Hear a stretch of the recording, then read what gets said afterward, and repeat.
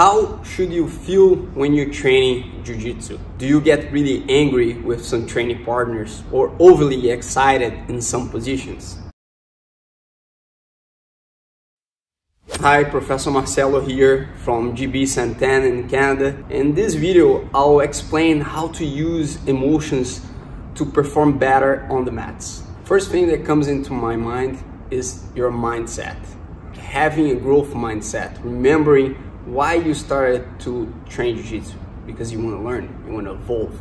Having a positive attitude while training certainly helps you a lot. So trying to focus on the long-term goal of the learning experience. Second topic I would say is control your emotions, right? The whole point of jiu-jitsu is about control. So it's no different when it comes to your emotion.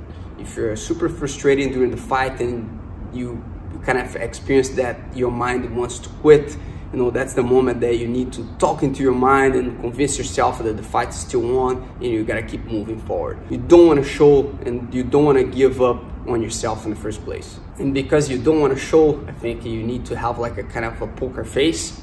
You know, sometimes in the fight you're getting smashed. You cannot show to your opponent, like to your training partner, that moment is like you're feeling crushed. You gotta keep it like cool and work hard to get out of there. The other day, a parent of one of my students asked me, do you ever get angry while training? And my answer is no, I never got really angry. Of course, I understand when we're training, we get upset and we get frustrated, maybe because the results that we expected were not there yet. But my advice is to focus on your learning experience, on your journey, and try not to let that become something personal between you and another training partner or opponent in a competition. You know, focus on your learning. How can you take advantage, and the things that are under your control, how can you improve it? I'm gonna tell you a fun story. I had like a friend of mine back in the day. We used to train together. He wouldn't come that often to the school, but when he was there, it was full on. Like every time I had to train with him, I remember it was like a finals of any tournament. You know, it was super intense. And some people didn't like to train with him because they were not able to accept that actually that was his personality. He was full on all the time he was on the mat.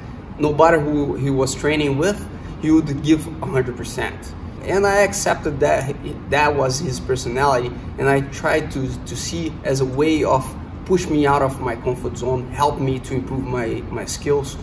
So I appreciated to train with him. I had a good time. Although it was hard training, I never really thought that was about, oh, he's trying to crush me, he's trying to defeat me.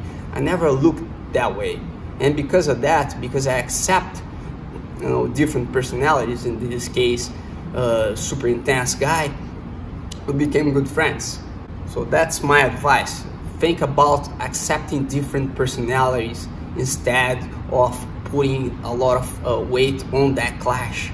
If you're able to see this way, if you're able to accept different personalities, you're gonna welcome many more people into your friendship circle.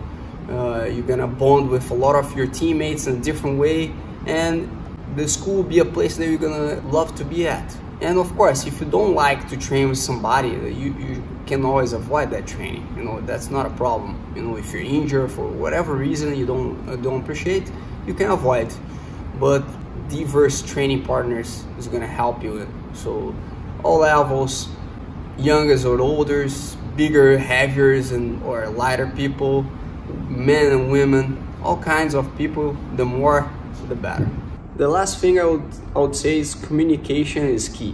When you can't train at your best, just need to share that with your training partners, maybe because of injury or whatever reason. Like, just talk to your teammates and that will help a lot. Don't forget that you belong to a very supportive community, so take advantage of that. In your jiu-jitsu journey, you're not only exercising your body, you're developing your mind, you're getting a chance to know more about yourself.